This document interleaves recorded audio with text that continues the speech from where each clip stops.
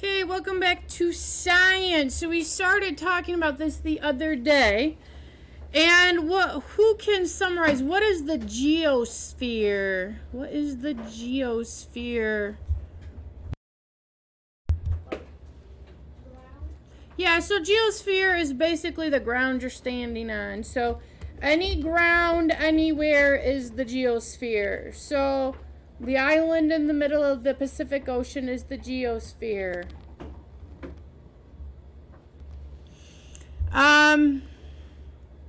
Now, what is the hydrosphere?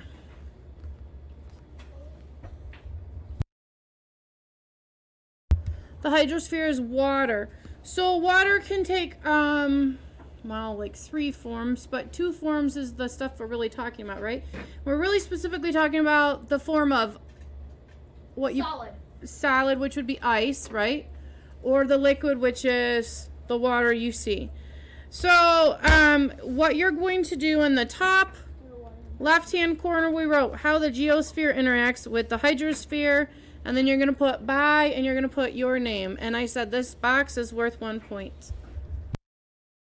I realized something the other day that, like, if you pick up a pebble, then instead of, like, you're gonna, like, keep older and really use it. Yeah, so it's really cool because I took a which has to do with rocks, right? And they talked about sandstone, and sandstone's made from sand and the water putting pressure on the sand and packing it down, and then eventually it forms rock. It's kind of cool. So that's why there's a lot more sandstone than beaches. That would be a good observation. I actually saw the other day, and this is not geosphere interacting with the hydrosphere, but somebody took a picture at the beach and the sand was frozen, and then when the wind came it made like little sand castle-y type things with just the sand of the erosion. So cool looking.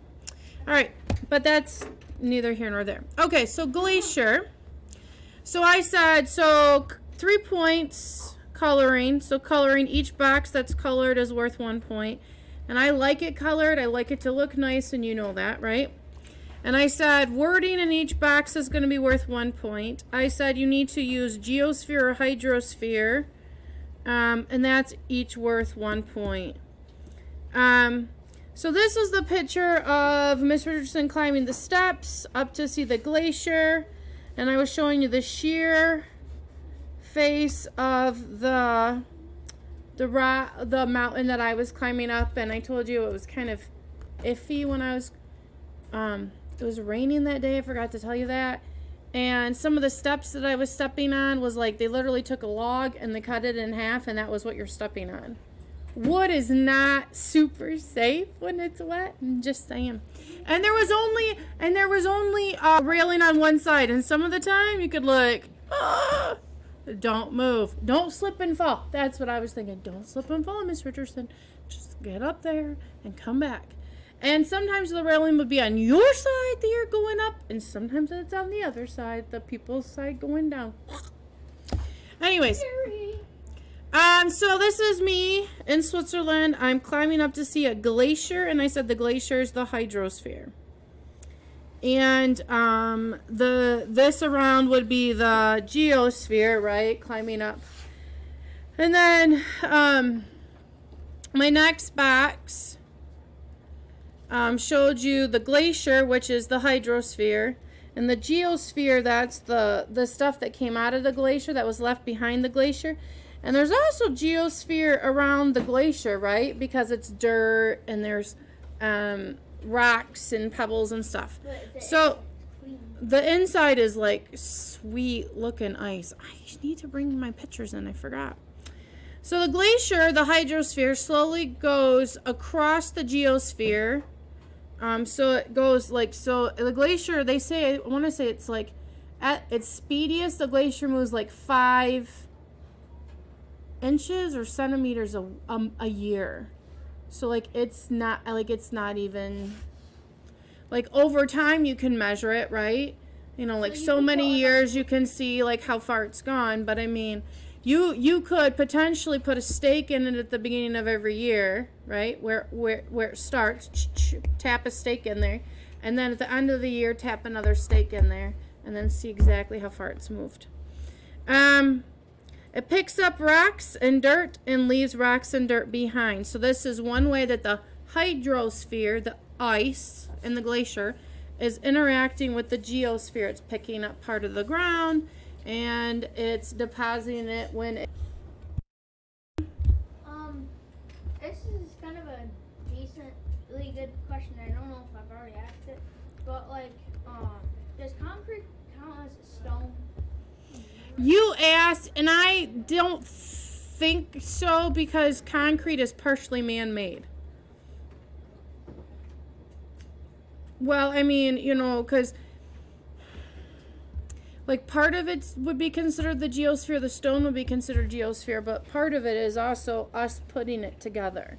So I'd prefer you not use concrete or asphalt because that was one of your questions.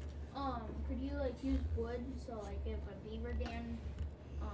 Well, remember, beaver dam wood is that considered the geosphere. That would be considered the biosphere, right? Because it's a living thing. Wood is living.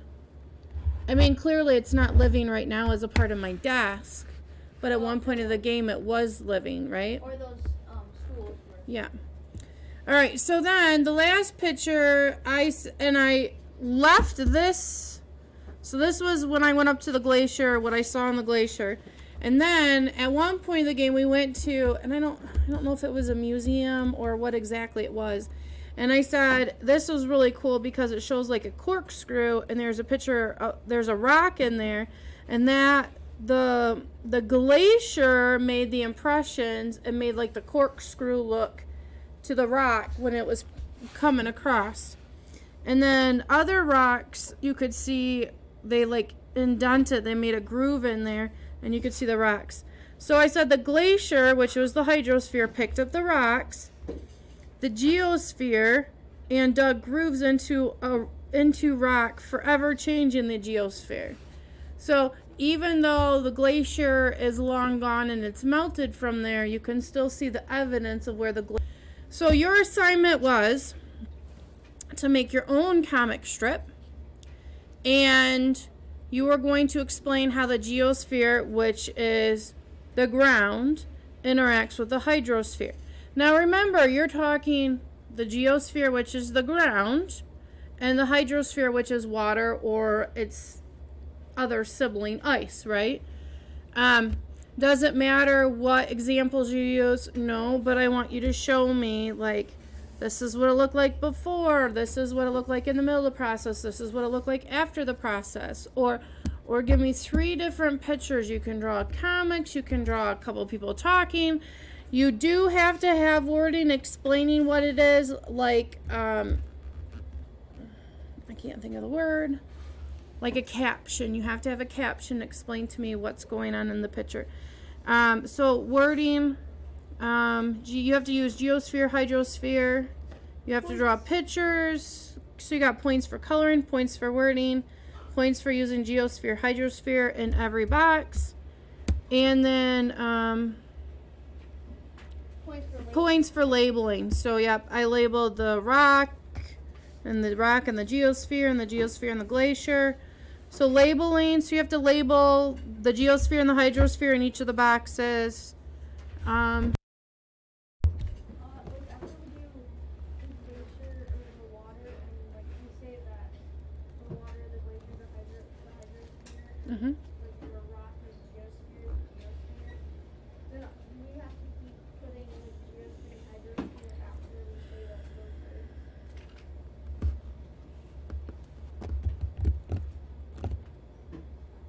So this is what I'm going to say to you. If you were teaching a 3rd grader or a 2nd grader about geosphere and hydrosphere, what would you want labeled for the 3rd grader to understand, or the second action between I labeled it here and I didn't label it here? Maybe, maybe not. So pretend that you're talking to somebody who has no idea what they're talking about. and then treat it as such. Does that help? So you're pretending, if I know nothing, I want to know what you've learned about how the geosphere and the hydrosphere interact together. Okay?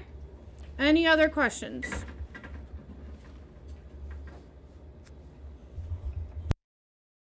If we down like where the caption is, we have to put it up in the picture, like the hydrosphere. If I didn't label this as the glacier and hydrosphere, could you tell it's a glacier? Yeah. Probably not. I could. So my suggestion is to label it. You are getting points for labeling, so I would label it just to make sure that I know that you know what you're doing. Does that make sense? Fantastic. Any other questions? That was a great question. Yeah, so my 2 great questioners, purple and 3 purple slips.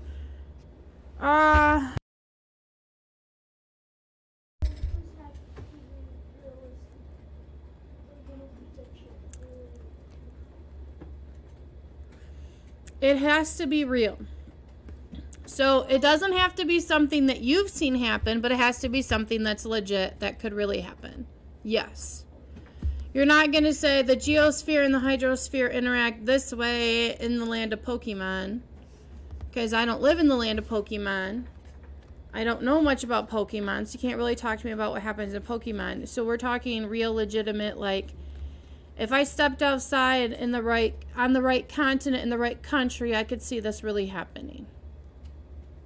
It doesn't have to be something you've seen with your eyes. I've gone to Switzerland. If I hadn't gone to Switzerland or I hadn't gone to Alaska, would I have ever seen a glacier? No, I've never been to Alaska. My friend has been, I have a couple friends that have been to Alaska, and they've got some really cool pictures to prove that they've been to Alaska. But I've never been to Alaska. So even though I've never been to Alaska, I can tell you about how the geosphere and the hydrosphere are interacting together, because what happens is what's happening in that school, right? They can no longer have school in that school because the hydrosphere has been slowly claiming land in the geosphere, and they no longer can safely go to school in their school. So even though I've not seen that, I know that, and I could use it as my comic strip.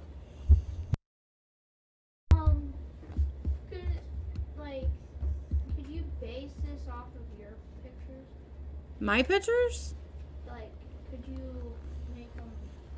If it's copy, but more or less. If you are using your own words and you are explaining it in different words and it's not the same exact ideas, I have no problem with you bouncing off my ideas. However, if it looks like copying, I'm probably going to call it copying. If it sounds like copying, I'm probably going to call it copying. And it's not like I don't know what I wrote, and it's not that I can't go to YouTube and figure out. Okay, any other questions, comments, concerns? Is this yes or no? All right. All right, good luck. We'll talk to you later. Bye.